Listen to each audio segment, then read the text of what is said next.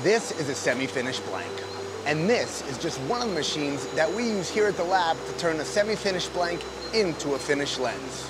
Hey there, ladies and gentlemen, and welcome to MH Optical's YouTube page. Today we're starting part one of a series where we talk about the surfacing process. We're gonna go each step of the process, machine by machine, and talk about what it takes to get a surface lens, to turn a semi-finished blank into a finished lens. We're gonna jump right into it here. I've broken down the surfacing process into about 7 parts here, and we're gonna jump into it with number 1. So, step 1 of the process is to figure out if you need a surface lens at all. Do you need a stock lens or do you need a surface lens? When you call the lab, they might ask you, do you want a stock lens or a surface lens? This is all part of the process.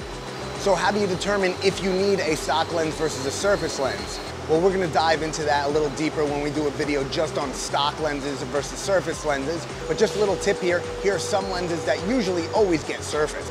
One being a digitally surfaced progressive or any kind of digital lens for that matter, and we'll dive deeper into that in the next video. Next being a conventional progressive. Now these need to be blocked on a specific axis, so they're usually going to be surfaced. 3 being flat tops or any kind of line bifocals. Those also need to be blocked on a certain angle. Polarized lenses usually need to be surfaced because of the axis they need to be blocked on. And lenses such as high prescriptions, special base curves, plus lenses to achieve a thinner lens and to get a cutout, as well as lenses that require prism. Now that we determined that our lens does indeed need to be surfaced, we're gonna move into step 2, which is lens pick and compute. Now lens pick and lens compute go hand in hand. You need to pick the right lens in order to get the right compute at the other end. And what I mean by that is photochromic lenses, polarized lenses, single vision lenses, conventional progressives. Do you have to pick that type of lens blank to start with in order to get the right finished product? Things like frame wrap and decentration are also things that you might have to consider when picking the right lens blank. Now after we get an idea of what kind of lens we need to pick for this job, we're going to compute the job. The more information you can give the surfacing lab, the better. Things like panoscopic tilt, vertex distance, as well as refractive distance will give the lab the opportunity to make a custom lens that's going to be better for the patient. Now that we have a lens computed, we have a lens picked, we can put the job into the lab and get started with the actual surfacing process. Which brings us to step 3, which is taping and blocking. Our first step is to apply a surface saver tape.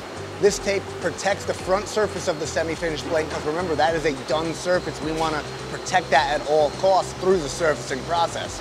Now we can move to the blocking process. Now in the blocking process, we're trying to achieve a couple of things here.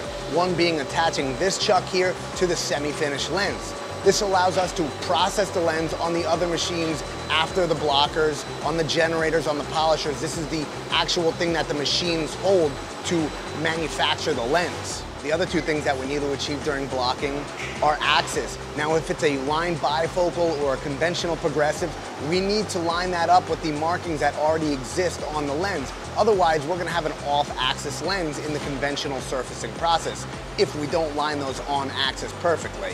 And the last thing we need to achieve in blocking process is prism angle. We actually need to put an angle on the lens attached to the block piece. This will help us achieve decentration by moving the ocular center closer to the person's PD, as well as putting prescribed prism into the lens itself. Next, we'll move on to generating and laser engravings.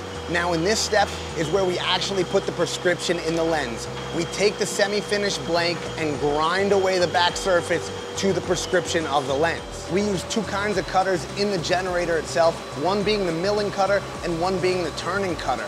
The milling cutter is going to take the bulk of the material off, and the turning bit is going to do the fine tuning of the lens, almost taking it down to a finished lens. Now this is where all those fancy lens maker equations come into play that you learned in optical school or while studying for the ABO.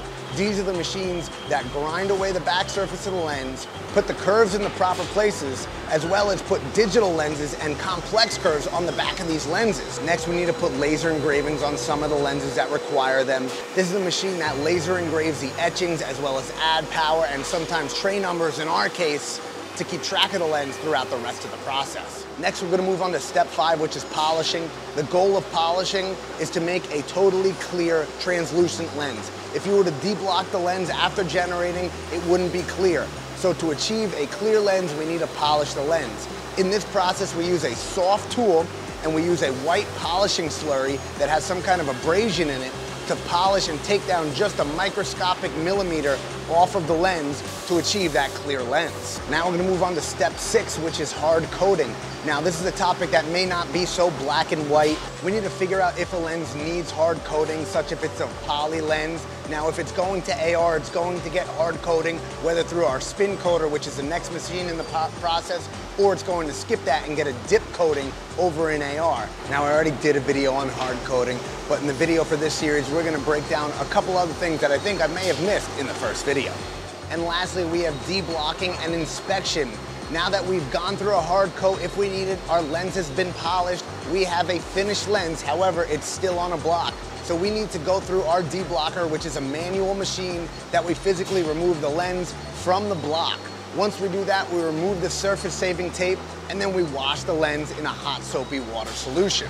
After the lens is cleaned and dried, we actually put it through our inspection machine, which is our A&R Auto Mapper. This is a totally automatic inspection machine that actually gives us a go, no-go check. And what I mean by that is it checks the sphere power, it checks the cylinder power, it checks the axis as well as the prism angle on the lens itself. This helps us to produce the most accurate lenses that we can provide, as well as help us fix what may be going wrong in the lab somewhere else. This kind of inspection allows us to fine-tune our machines so we can produce the most accurate lenses possible. So that's it. I broke the surfacing process into 7 steps, and we're gonna dive into each one of those steps in an individual video. This way we can better understand how to make a better lens and understand where our lenses are coming from. Maybe learn the limitations that the machines might have, the limitations of putting a certain RX on a certain base curve. So keep an eye out for those videos in the up and coming future, and we'll see you in the next one.